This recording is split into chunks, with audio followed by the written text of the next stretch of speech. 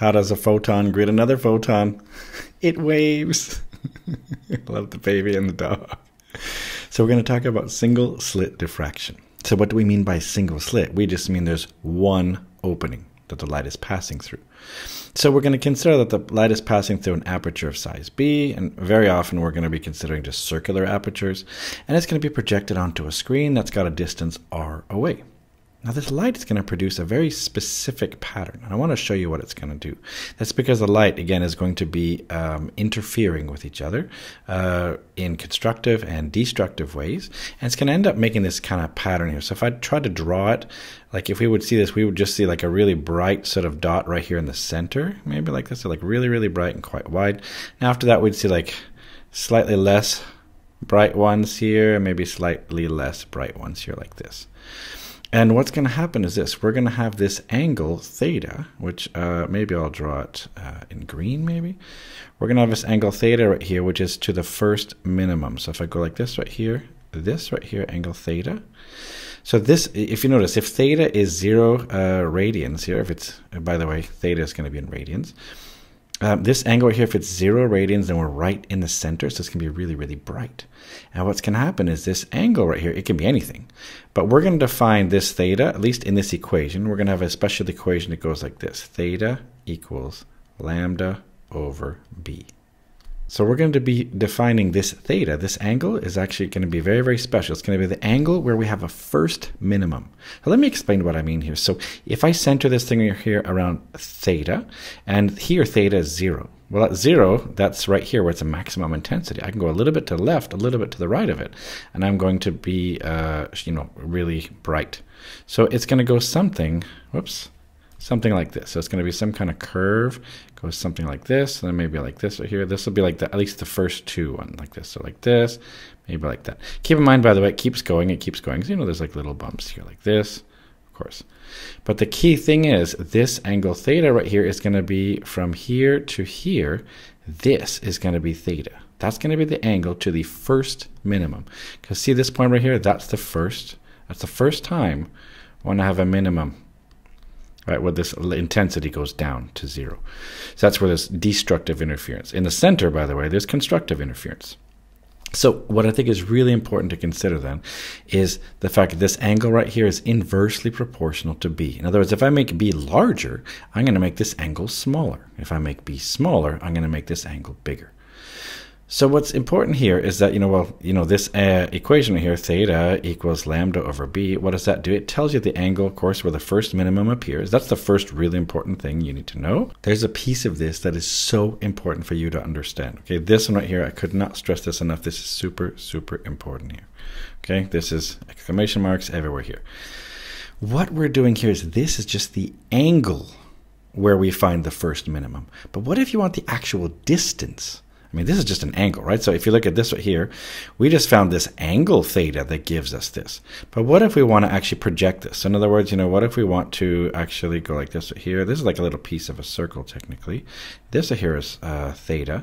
Remember, this only works if theta is in radians, which, by the way, it is. This is really important, is that this is in radians.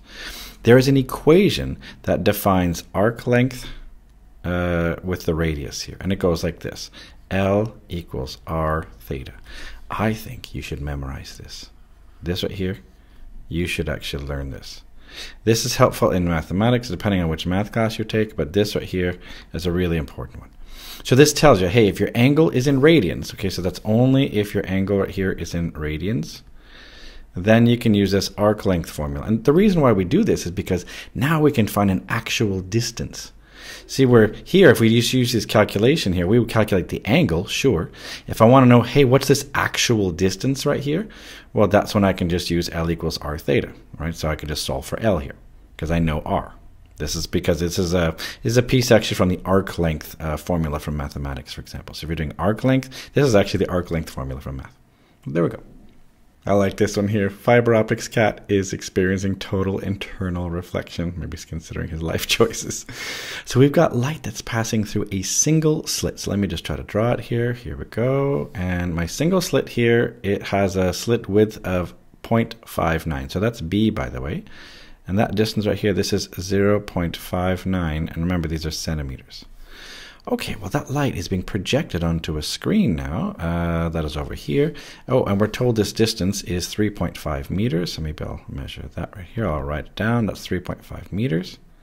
Okay, and that, by the way, is going to be what I'm going to call R.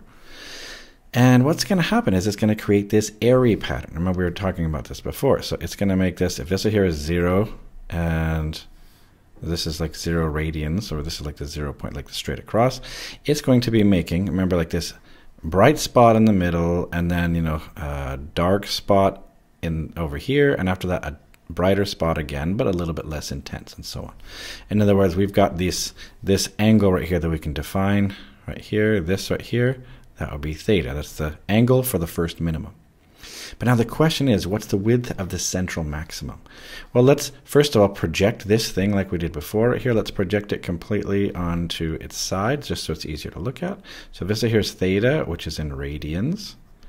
Remember, we've got this intensity here, and we've got this airy pattern, this pretty pattern here that goes like this, and like this, and like this, and like this. And what are we looking for? Well, we've got an equation that's going to tell us, so theta is going to tell us lambda over b. Or theta is going to tell us what is that angle for the first minimum. In other words, what is this? That's how we define this thing, because that's the first minimum right here. All right, just like we've done before. Okay, so if we do that, then we can actually calculate this. We can figure this out. So let's go ahead and do that. So we'll figure out theta then. So theta equals, let's see, it's going to be, and remember, this is for the first minimum. That's going to be theta equals lambda, which is 633 nanometers, so 633 times 10 to the minus 9, because that's a nanometer. All that over b, which is 0.59, but watch out, they're centimeters, so it's times 10 to the minus 2. Let me do that on my calculator. Okay, so I'll just do a nice fraction here. Whoops, I don't do that. I do this one. And I'm going to say, again, 633 times 10 to the minus 9. All that over, what was it? 0.59 times 10 to the minus 2. Okay, so I get this answer of 1.07288 times 10 to the minus 4. Now, don't forget, what are these units? These are radians. We've just found this. Now, we're not done. I just want to point out, like, we've just found the angle for the first minimum. But we don't want that. We're asked for the width of the central maximum. As we want this entire width right here. Okay, so let me just do a little drawing maybe just to make sure this is super, super clear. So what we actually want to find now, we found the angle, sure, but we're actually now looking for, we want to know this distance right here, this to here. I want this whole distance right here. That's what we actually want. Now we found this little piece right here. So if you notice, if I can take that angle there and get that as a distance, if I did that distance times 2, then I would get my answer. So maybe I'll call this width right here, maybe I'll call it W, like that's going to be the width here. So let's actually start by projecting this thing right here. So I'm going to find this answer right here. So I'm looking for, if I look at this one right here, I'm going to be looking for this section right here, like this right here, where it goes up like this right here, where this right here is R, this is L, and this right here is theta. I'm going to find this length, and of course I'm going to do that times 2 to get W. So let me go ahead and do that. I'm going to use that equation, L equals R theta. That's the one right here that I had to memorize, remember? This one right here. That's the one you should memorize.